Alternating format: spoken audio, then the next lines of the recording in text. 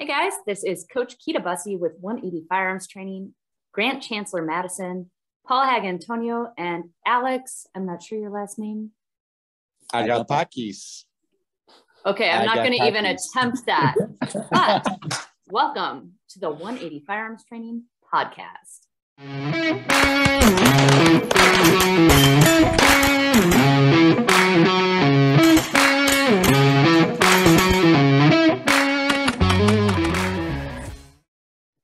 Good to see you, Keita. How's it going? It's good. Go ahead and introduce yourself. Well, I'm Paul Hagiantoniou. People know me from South Africa and Australia. I'm now in Greece permanently. Been shooting a long time. Believe the IPSC community know of me. Done a bit of training and having a great time shooting in Greece. Wonderful. How about you, Alex? I am Alex. I'm coming originally from Greece. I started a few years ago IPSC training and also shooting. I had the honor to have a very good friend here, Paul, with us in Greece the latest months. I enjoy shooting. I am a captain and professional diver for a living, and I enjoy all the company of you. And Wonderful. I hope to see you soon. Yeah, we're going to see you soon, yeah, definitely. Sure. Yes. All right, why don't you tell our audience about what you mean by that? Okay, so I don't remember how long ago. It would be probably 2 years ago now, Keita. In Australia, we were looking for the edge with our shooting, not only for myself, but with some other very good shooters there and for some shooters that were looking to improve their skills, because your course caters for the majority of shooters in IPSC and USPSA. And we decided to make plans to get Keita over to Australia to do a couple of courses. We successfully did that, and we had a very good time having our first course in Brisbane at one of the local clubs there, City of Brisbane Pistol Club. And then we did the second course about 5 hours drive away in a place called Raglan, which is in the countryside, and we had filled both courses. I was fortunate enough to do both courses, and we learned a lot. Keita's courses are fully comprehensive when it comes to improving your movement, efficiency of movement. And there's a lot more that goes into shooting than just pulling the trigger, as we now know. And we try to minimize our times on stages, not by shooting faster, but by giving ourselves more time to shoot by moving efficiently and getting from A to B as quickly as possible, so we can actually shoot alphas more. We try to. Minimizing that dead time. Yeah, that dead time, exactly. And you know, you can spin around in a circle all day, you're still not going anywhere. So efficiency of movements, I think, one of the biggest subjects in dynamic shooting. Now, I think this is really interesting that you were in the sport for so long. You were a competitor during the time before movement was ever a thing. Nobody was teaching movement. So I did all of the original research and wrote the book and made the class and introduced this movement training into the shooting sports. And now it's common knowledge. What do you think about that? Have you seen a change? I've definitely seen a change. I'm thinking back to my beginnings in IPSC in 2002, and movement wasn't a big thing. We just shot and we moved because we had to. And then it changed, yes. And with your course and your course material in your book, it highlighted the importance of having a system to move, having a way to leave a position, entry and exit, and maximizing your movement, minimizing the time it takes. So yes, I've definitely seen a change. People are now starting to realize that you don't go faster, you don't bring your stage times down by pulling the trigger faster and risking penalties and mics, especially on the targets that demand that focus and attention. You do it by going faster on everything else, or doing it more efficiently. And that's where your analysis of the sport and your degrees in your expertise, your field of expertise come in, and you isolated all those components and put them into a course that's digestible. So to answer your question, absolutely, yes, it's more highlighted, it's more known of now. People are talking about it and doing it.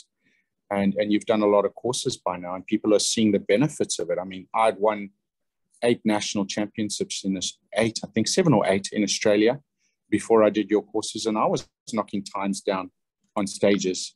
Yeah, focusing 2 or 3 seconds off.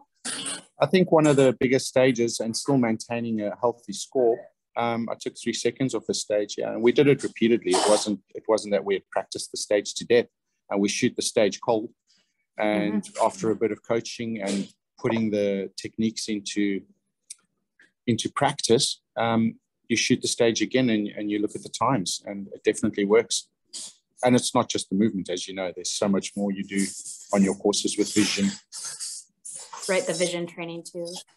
Yeah, excuse the noise in the background. We're on an island. We just shot a match, and Wi-Fi is a luxury, yeah, and the only place we could get a good signal was in a restaurant. Yeah, no worries. So tell us about the upcoming courses in Greece.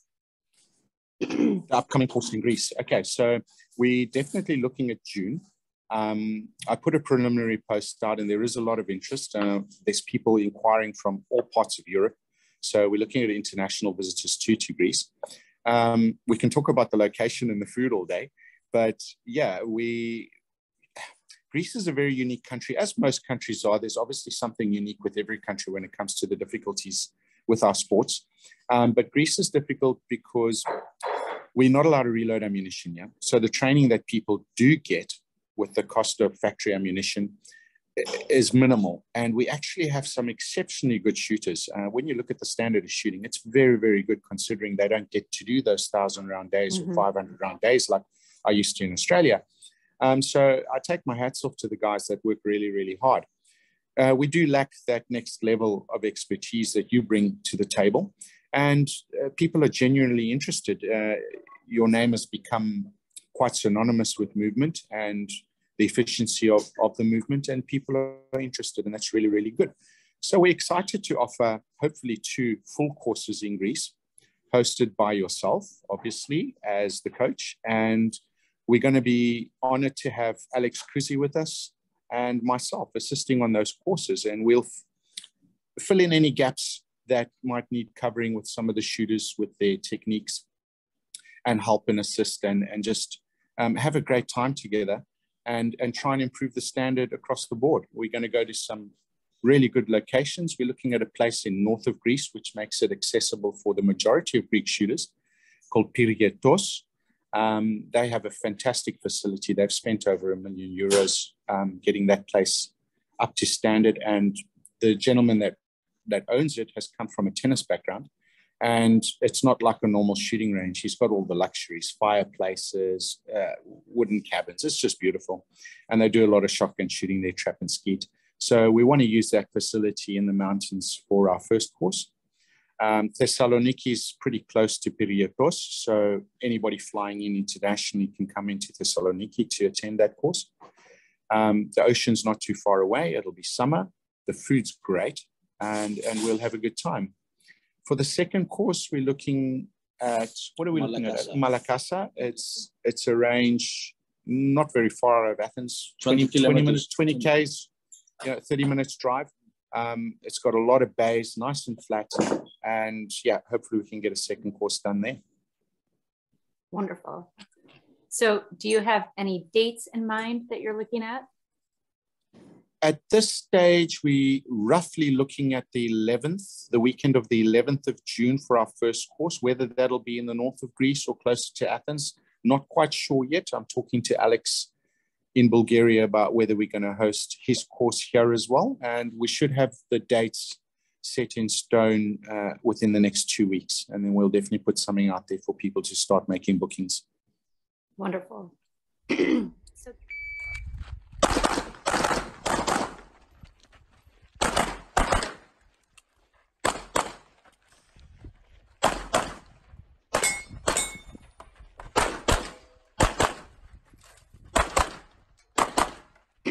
So Grant, you have also taken the movement course. What did you think about that?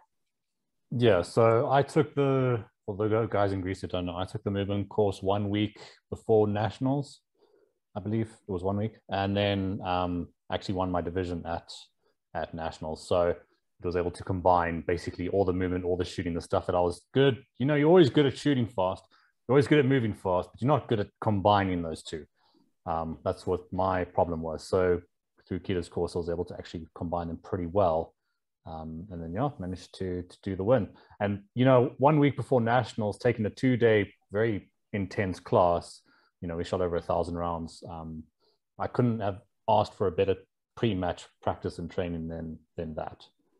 So. And I have reduced the round count just because it's very difficult to come by ammunition right now. So I did reduce the round count to a maximum of 600. Most people will shoot around 400 rounds over the 2 days. So we do a little more dry fire and vision training and things like that, and not as much putting rounds down range, just to save on cost. But yeah, it's still a very intense class. It is indeed, yeah. So Grant, do you?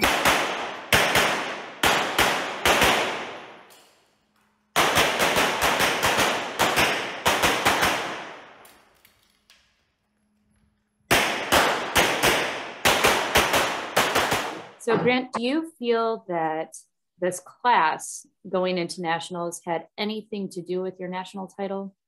Oh, absolutely.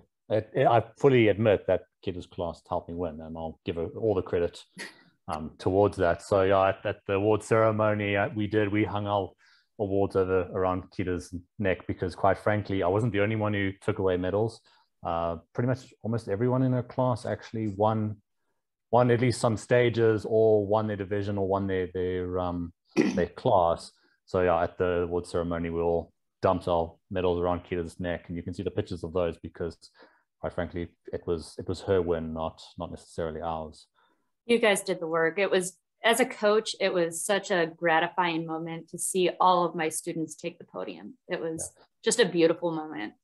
And if you can get Kita to actually come to the match, I mean, having her to be able to see the stages and coach you through the stages, and Kita sees stages a bit differently than normal people.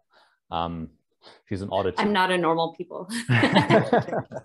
So the way she actually approaches the stages is ingenious in its own. So having her there, because I also was able to pick her brain on 2 or 3 of the stages when I bumped into her. So yeah, that also helped quite a lot. Okay. So Grant, you had some questions for Paul? Yes, Paul. Okay, so you've been shooting for, some would say, a little bit. You started shooting about, what, 1990 something? Yeah, it's been a while. It's a bit of a time. Obviously, and doesn't look a day over 35. Oh, thank you so much, Kita. All I got was I look old on this. So when you go to different matches in different continents, there's obviously a different flavor to that match. How do you find yourself adjusting to that flavor of the match from what you normally used to? You know, you bring up a point that not a lot of people think about, and it's a good point. I think one of the best things a shooter can do, there's 2 that I'm going to say, but one of the best things you can do is to get there early. If you can get there to watch the pre-match and shoot a few rounds downrange, this is the beauty about Greece. Every match we go to, it doesn't matter what level it is, they've got dedicated days where you can just go and shoot your heart out as much as you want, and you can get the flavor that you talk of. When you're going internationally, it's a little bit more difficult, but most of the international matches I've gone to also have that. So again, get there early if you can, and shoot away. Get used to the weather, get used to the footing. The ground's going to be different, as you know, it's always different. And just shoot a few rounds. I'd say it becomes normal to shoot on that surface. But for those who can't get there early, a lot of people fly into a match and they hit the ground running, and the next day they're shooting the match. It's really hard to adjust. One of the things I can suggest that I found helped me a lot is to shoot in different clubs, move around. Some countries it's easy to do, some countries it's not, because there's only a couple of ranges. But in Greece, almost every weekend I'm at a different range. So I'm getting that exposure to that different environment. Even the weather's different depending on the altitude you're shooting at. The surfaces are all different. Some are on the beach, like this weekend. We're shooting 50 meters away from the beach. So that exposure to different ranges is similar to shooting in a different country. It's a different range. It has its own dynamics. You're shooting in different directions. Frostproof in Florida is a classic example of something if you're not used to it. Depending on which side of the range you're shooting on, you've either got the sun in your eyes in the morning or in the afternoon. So it's something you've got to get used to, and we didn't take that into account when we shot there. So yeah, just get around, go to different ranges, go to different clubs, and get that experience of not just performing at your club where you've got that element of familiarity, which does build a false sense of security into your shooting. You've got to be able to perform anyway. And most of us do better at our home clubs for that very reason. Yeah. Home field advantage is a real thing. Yeah. So home field advantage. Are you participating in the next World Shoot? It's an interesting question again. All the questions it's a weird situation right now. Other than that, I qualified for my slot in Australia, worked hard for my slot for World Shoot in production. And I moved to Estonia, and I was still an IPSC member of Australia, so I maintained my slot. Moving to Greece, the rules are a little bit different here. You can't be a member of another region, so I had to relinquish my IPSC Australia membership and join Greece. And with that, I lost my slot. I needed to get my membership sorted in Greece so I could get a gun license. So it's a bittersweet victory, if I can put it that way. There are slots, all the slots from Greece, or most of the slots were returned. I think I can get a slot if I ask nicely, which will be great. But with the current situation and what's going on in the world, COVID as well, it makes it extremely difficult to book. You book hotels, you book flights. There's a lot of stories of people not getting their refunds. It's a difficult situation, and I'm seriously contemplating not even considering going to the World Shoot. It's a very difficult time right now, and I don't know if we don't even know if they're going to continue to have it. Yeah, they've postponed how many times now? I mean, we speaking to a lot of guys, like we find out what in May or June if the World Shoot's going to happen. Then we have less than 6 months to now train for the World Shoot. It's very difficult. It throws you off. So if you go to the World Shoot this year, if they do have it, I can't think of anyone that's going to really be on top of their game. But is it a World Shoot? Look, it's still a World Shoot. If people don't attend for whatever reason that may be, I'm not going to say it's their choice not to attend, because it may be there are many legitimate reasons. It's still a World Shoot. But no, I hear what you're saying. I mean, it's difficult. There's restrictions in place for COVID that require you to isolate when you get there, and then 3 or 4 days later, you've got to do another one, which means you've got to get there pretty early, which means more time off work, extra costs. It's going to be extremely difficult. Things can change with COVID and that falls away, but we don't know. I find it extremely difficult to commit money and time to a match that I don't know, So yeah, I'm probably looking at not going. Yeah, but you see, that's the problem then. If you don't have some of the top competitors of every country going to the World Shoot, and in my mind, it's not a World Shoot because you're not competing against the best of the best. That's why we're there. I mean, if you win your division and it's a win that everyone says, oh, well, so-and-so wasn't there. I mean, yes, you can do the whole inch and a mile, if a win's a win kind of thing. You can pull that quotes out of the mix, but is it really? I think the key words you said there were World Shoot. Any other shoot, so-and-so wasn't there, so-and-so wasn't there. A World Shoot, you want the best there. I hear you. Exactly. Yeah. So look, if I had anything to do with it, I would probably cancel it. Cancel it and let's have it in another 3 years and let's actually have it. Yeah, that would make it much easier for everybody involved. We can start fresh. And probably not 3 years. I would suggest probably if they gave us a good full 12 months, hoping COVID doesn't come up with another Greek lettered variant, we could probably have a World Shoot, because that was our fault. We do apologize for that. We'll tell our scientists to rather drink beer and call it something else. Stop using the Greek alphabet. You got 24. There's 24 variants with us. So Paul, tell us about and maybe Alex, you can chime in here too. Tell us about the gun laws in Greece And if anyone is flying internationally to take the Smart Move or Train Smart class, what obstacles will they have to overcome? How difficult will it be? Or is it going to be easy? What do they have to do to get there with their firearms? Well, I believe that everybody who would like to possess a gun in Greece or bring a gun into Greece has to have a sporting license. He has to be an active member of as a shooter and IPSC. IPSC shooter, of course. And we will make the appropriate subtraction to wait for these people in the range or wait them by the time they arrive here, according to the dates that are going to be announced.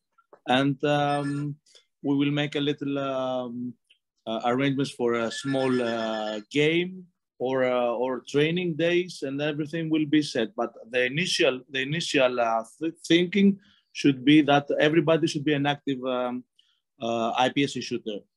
About the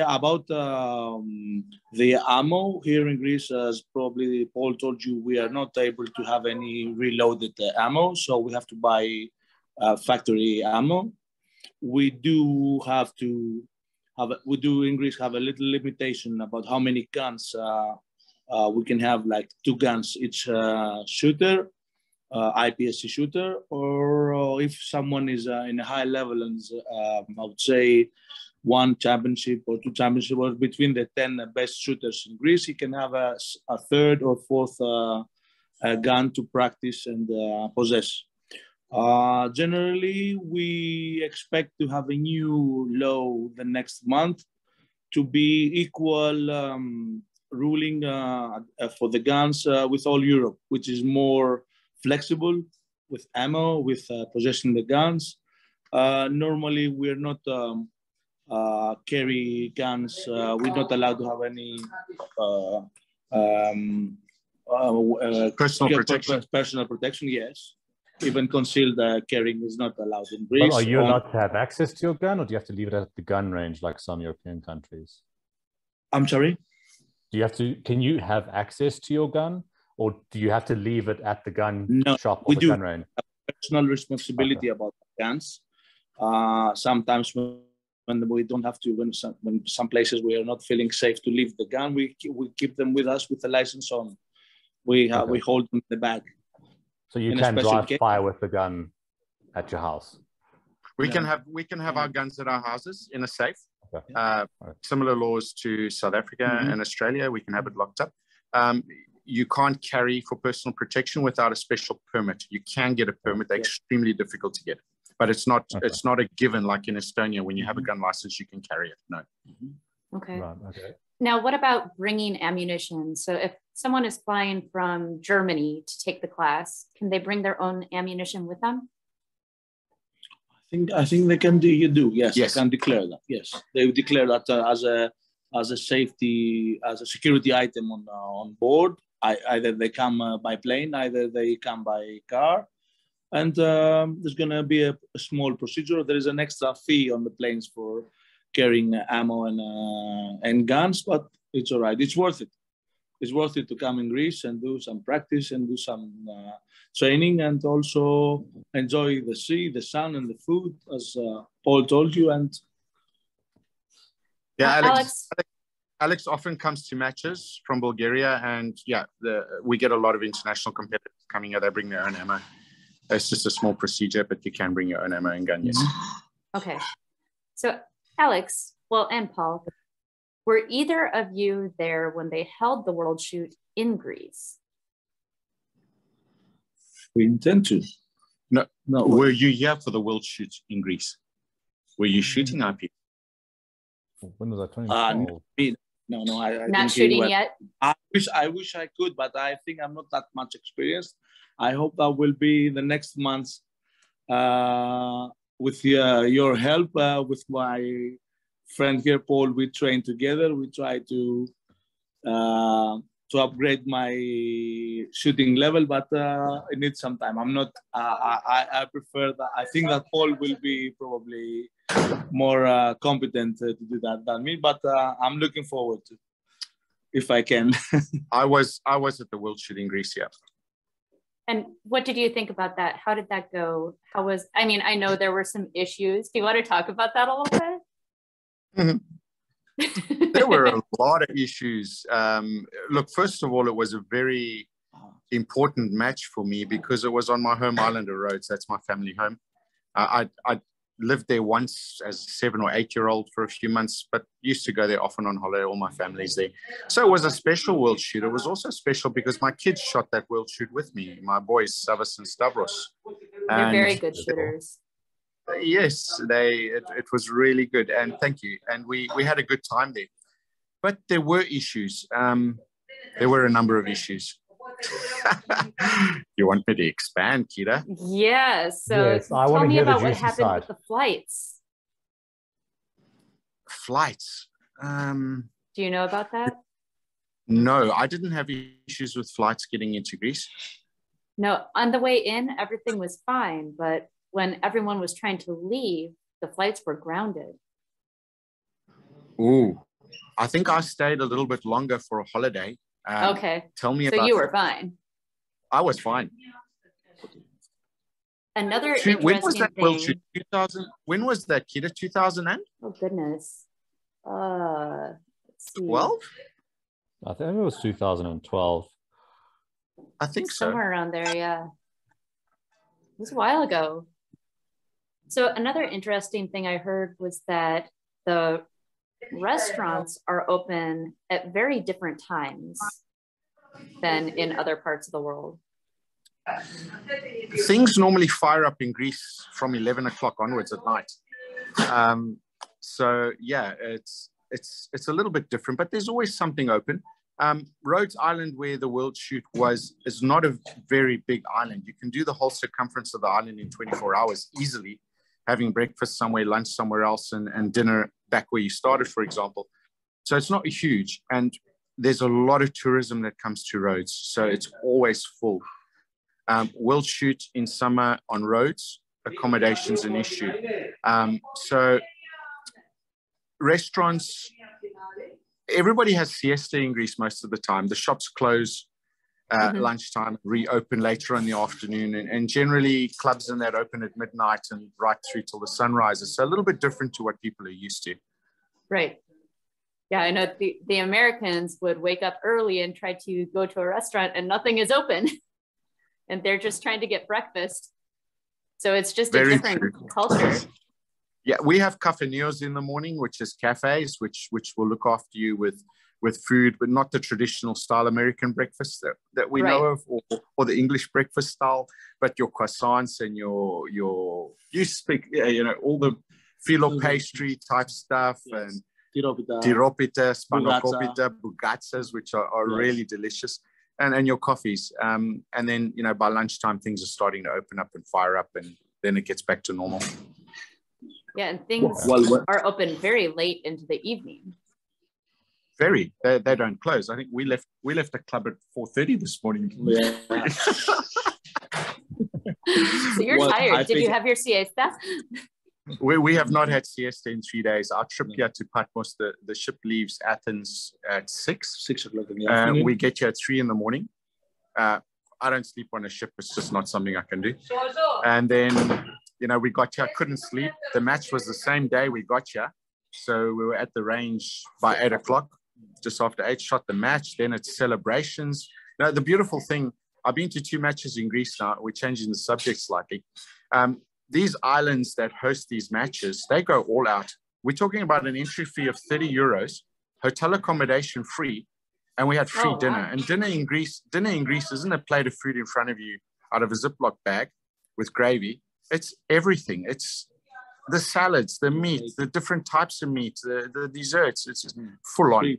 So, 100 people came to this match, a new range. They've been around a few months. And they gave us free accommodation in a decent hotel, all of us, anyone who entered the match, and a free dinner. And we celebrated well last night together. It was really, really nice. Plus 50% of reduction on the cost of the ship, which is good. They organized discounts on the ships. Yeah. So there's no airport here. The locals don't want an airport. And there isn't enough ground, I think, to have one. So ship is the way, and they got a nice discount for all of us there too. It sounds like you're like inviting people to come to the restaurant and then maybe shoot a match, you know, if there's time. The food, yeah, is a big thing. The philoxenia, we call it in Greece, the way we look after our friends and our visitors, you're not going to find anywhere else in the world. I'm not saying that it's bad anywhere else. It's really, really good. In America, we felt very welcomed every time we've been there. Amazing people, amazing culture. And in South Africa, you know what we like. I mean, Kita's been hosted by you guys. It's amazing. But the Greeks have there's a special knack there that I don't know what it is. It's amazing. It really is nice. You guys need to come to Greece. They treat you like family. So how long does your dinner go? 2-3 hours. At least. At least. If it is combined by music, by good wine, good company, then we enjoy it. Until 4:30 in the morning. No. About the food and the breakfast and all this, when they have major events like World Shoot or anything else, the restaurants and the people who do with catering and food, they make their own arrangements for the appropriate time to open and have breakfast. And the hotels also are informed. So maybe the traditional shops are getting late or they have siesta in the afternoon, as Paul says.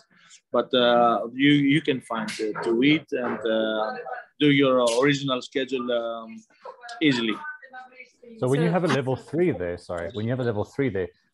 how many competitors do you have, and what's the biggest division in Greece? Production's definitely the biggest division in Greece. There's no doubt about it, hands down. And that's probably because of the cost of running open division. Most people are shooting standard minor. There's very few people shooting standard major. And as you know, we can't reload. So it's difficult for the open guys. It's difficult for the standard major guys. So production's definitely the biggest division. And your first question was about the numbers. I can only comment on my 5 months experience here, but we had 100 people here at this match. It was a 7-stage level 2. 100 people attended from mainland. It's an 8-hour trip on the ship here. People came from Rhodes Island, from mainland Greece. When we have a level 3 up in the north of Greece, we can get 150, 200 people, and that includes internationals. But COVID's been difficult. You know, whilst some people could travel, others couldn't. So it's hard to put a number on it, as you know. But yeah, World Shoot was oversubscribed in Greece. That was a while back. Our Greek Nationals was on, then it wasn't on, then it was put on at the last minute. So I think we had just under 200 people there. Corinth, which is the Canal Challenge, which is a match coming up this year. It's an exceptional location, and it's a really good match at a nice range. Probably going to have the CZ team there as well, so you guys should come along. We only had 100 there last year, but again, it was right in the middle of when some countries were not allowed to move around, and we still pulled in internationals, and we still had 100 people. So it was very difficult during those times to get the numbers. Okay. So Alex, you're from Bulgaria? No, he's Greek. I'm Greek. You are Greek. Okay. I'm Greek. I'm originally Greek, yes. Okay, I was confused because Paul said earlier you came from Bulgaria. Other Alex. Oh, other Alex. Okay, gotcha. Too many Alexes. PM Alex. Got you. Okay, now I'm caught up. All right, so Paul, do you have any training tips or tricks you'd like to share with our audience? Ooh, just sprung that one on you, huh? Yeah. Hey, thanks, Kita. Out of the blue. I've always been an advocate of dry fire, and I don't like doing it, but I do, and it's, you know what? I was thinking about this the other day, because I've actually been dry firing more, and it really comes down to availability of ammo and range access. I caught myself filming myself doing a little video for the gram, where I was practicing my table starts, mag inserted, chamber empty, and unloaded starts. And I'm like, why am I not shooting? I had ammo in front of me, and I think it's an availability, it's a cost thing. And I was doing just as well, fundamentally training the item I needed to train. So I think one of my tips would be, you don't always need to shoot bullets. There is a time you have to shoot bullets. And there's a time you have to shoot a lot of bullets to really burn stuff in. But you can also get a lot of effective training done, like unloaded starts, mag inserted. The gun doesn't have to go bang for you to become efficient and maximize and improve your skills for those start conditions. And that goes for a lot of other things as well. So I'm really going to advocate that a lot more now. Ammo companies are not going to like me. You can get away with a lot of training without actually firing around. And okay, so yeah. So in what situations do you feel it's necessary to use live ammunition? One of the places you're not going to get away with not shooting ammunition is your group shooting. You can set up laser training systems all you like, but unless you're getting unless you're getting the recoil, which there are some systems that provide, and you're not getting the sight tracking where you're actually watching that front sight lift out of the notch and come back in if you're shooting iron sights like I do. But the recoil with the CO2 is not the same. It's not the real thing. I haven't tried it, so I'm glad you said that. Exactly, it can't be the same. So you're not going to get away with improving your group shooting unless you're shooting live ammo. And a lot of my time, I would go to the range to train X, Y, and Z skill because I don't go there without a plan. And I wind up shooting all my ammo on group shooting because with group shooting comes trigger control. And I'm training a lot of people in Greece, and I'm finding the biggest issue with people not hitting where they're aiming on the target is not the way they line up the sights, Kita. It's their trigger control. I've said this for a while now, and I'm seeing it. It's really bad trigger control. And it's easy not to know how to press the trigger properly. I do it. I think we all neglect the amount of work we put into pressing a trigger correctly under different circumstances too. But you can do that in dry fire. The problem is you have to know how the gun is going to behave in live fire to apply it to dry fire. Absolutely correct. I need to see the holes in the paper to know what my group size is doing. I need the recoil so I can manage my grip and focus on how I'm gripping the gun, if I'm gripping it correctly, to see what my sight's doing. And I need it so I can feel those shots off. Even though I can dry fire the trigger press, I still need the feedback on the target to know if it's actually been pressed correctly, because the target's not going to lie to you. All right. So we have a listener question asking the two of you who have taken my class, what specific movements did you take from the class that you feel made you a better shooter? You want to go first? No, Paul, you're up first. You go first. Lovely. You're like, I need to think about this one. No, I've got one in mind. I think one of the things for me that I struggled with on your course, there were a lot of things I struggled with because I wasn't doing them correctly, was the vertical movement. I'd never considered the vertical movement. And I'll explain it for the listeners that haven't done your course. You know, when you enter a position, there's a technique to burn off your inertia. So you don't fall out of position, you can go in hard. And I was rising from that technique. I was coming back into my fully normal upright position.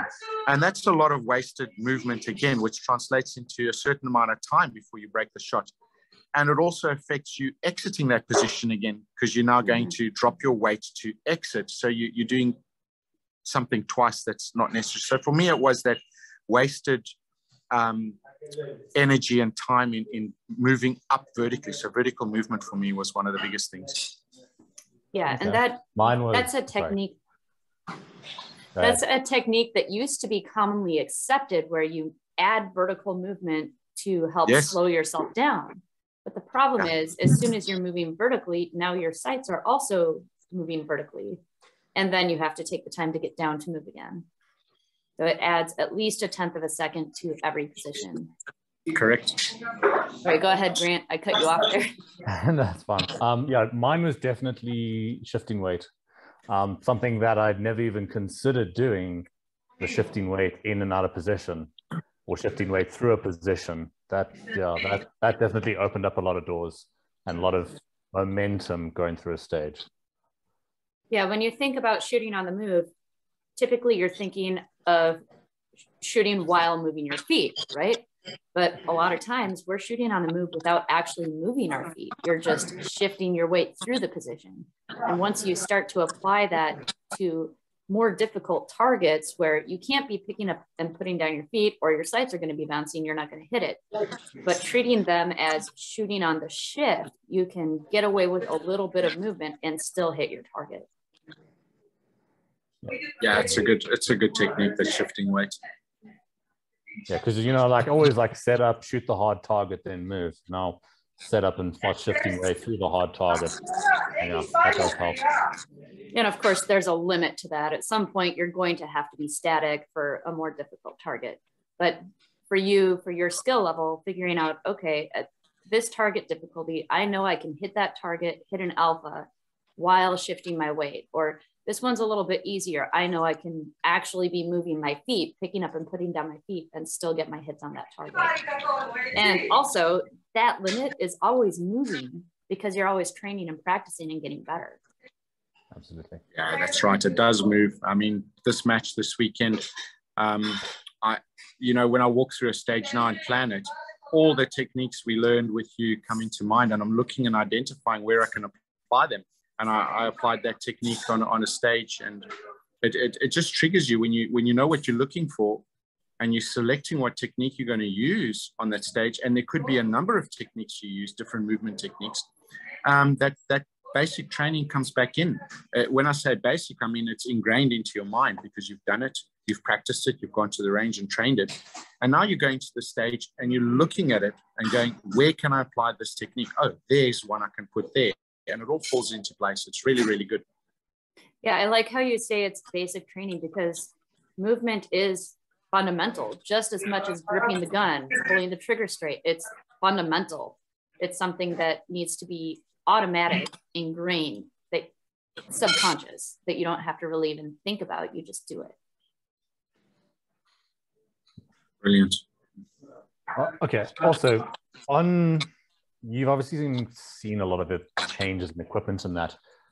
Do you think that having the better gun, the heavier gun, matters at the top level? Having the speed holster, having all that good gear, does it matter? You're asking me or Kira? I'm asking you. I think it matters more at the top. I think that's where it makes the biggest difference. That's the only place it matters. Do you want to expand? Because, I mean, you're shooting factory ammo, so you're probably not running the lightest springs you can in your gun. Am I correct? Absolutely right. I've had to fiddle with different spring weights, and it took me a while to set the gun up. I'm really happy now. And it's interesting, I had to go up in recoil spring weight, which I'm so used to dropping it as low as I can. Yeah. But I have found a setup that works really, really well. It's not far off what I'm used to doing. And it comes back to how you fundamentally set up a gun. To answer your question, though, and Kira's 100% right, I think it matters most at the higher levels because we're splitting hairs. By no means am I suggesting that I'm in Eric's league of shooting, please. I think with someone like Eric and JJ and your masters at that level, it doesn't matter what you give them. They're still going to do extremely well. But it does matter when you've got two guys competing against each other and one has a gun that's a little bit more stable recoil-wise than another, or he gets his sight back a bit faster because our splits are similar, our transitions are similar, our loads, our movements are similar because we're all really training the same stuff. Take headspace out of it and it comes down to equipment. You know, take headspace out of it. We're doing the same techniques and training. It's, you know, it comes down to equipment. So I think it's really more important at the higher levels.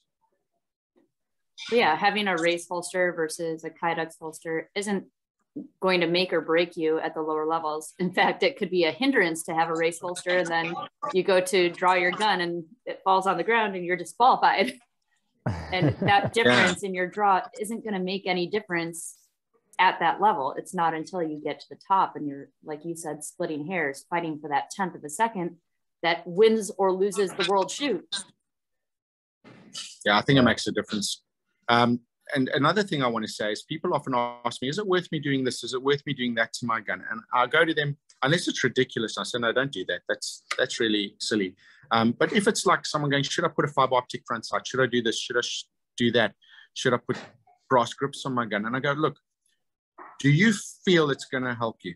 do you feel it's going to help you? And they go, yes. I said, well, it's a psychological thing. Forget the physical side to it. But if psychologically you believe it's going to assist you, take it. It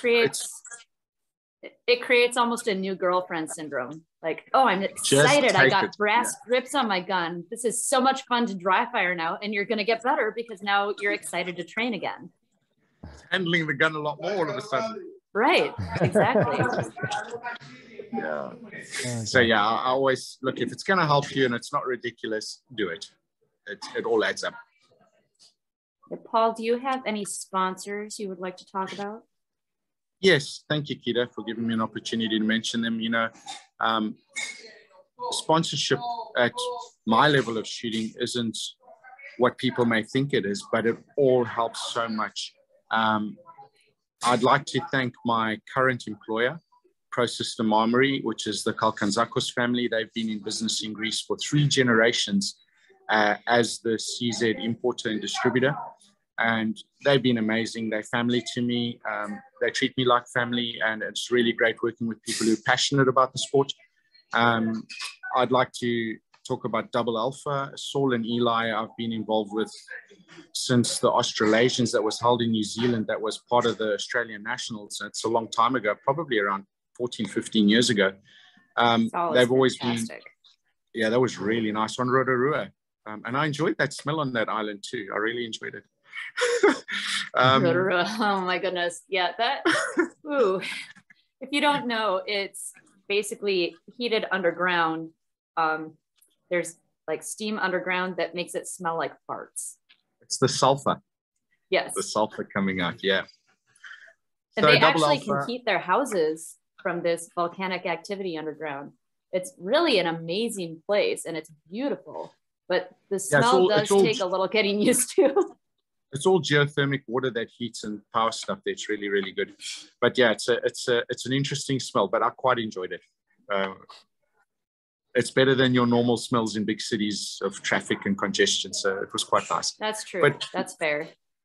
Double Alpha, really, really good quality gear. I think one of the important things to remember about them is that Saul Kirsch himself was a top level shooter for many, many, many years. So he, out of necessity, built and designed stuff to help him in his shooting, which he began marketing, and he's developed a very impressive company with a lot of good stuff for new shooters, seasoned shooters, and their quality is unsurpassed. Really good stuff. And Saul Kirsch actually, sorry? Carry on. So Saul Kirsch actually made a contribution to my book, Smart Move, Economy of Motion for the Shooting Sports, talking about going prone and things like that. And Paul, you also made a contribution on grip. So you're both in there. Yes, I've changed my grip since then. I've changed my grip since then, but it's, what I wrote and described is still 100%. It's still relevant. It's still relevant, yeah. And obviously CZ Guns, also very, very family orientated, very interested in what shooters are doing, what they need. They've been really helpful in developing me as a shooter. We're a good team. I can't thank them enough for their product, and it is a wonderful product. I really enjoy working with them. Going to be very fortunate to see them at the IWA SHOT Show next week. I leave for Nuremberg on Thursday, so I'm looking forward to catching up with everyone there and having a few conversations. Wonderful. Cool. Alex, was there anything that you wanted to add that you didn't get a chance to say? You've been pretty quiet back there. I'm just listening to all these significant things about the shooting from more experienced athletes, from Paul, from you, and other more participants on the web. But I am feeling lucky that we have so many good athletes that they would like to share their skills and abilities with us, the newest IPSC shooters.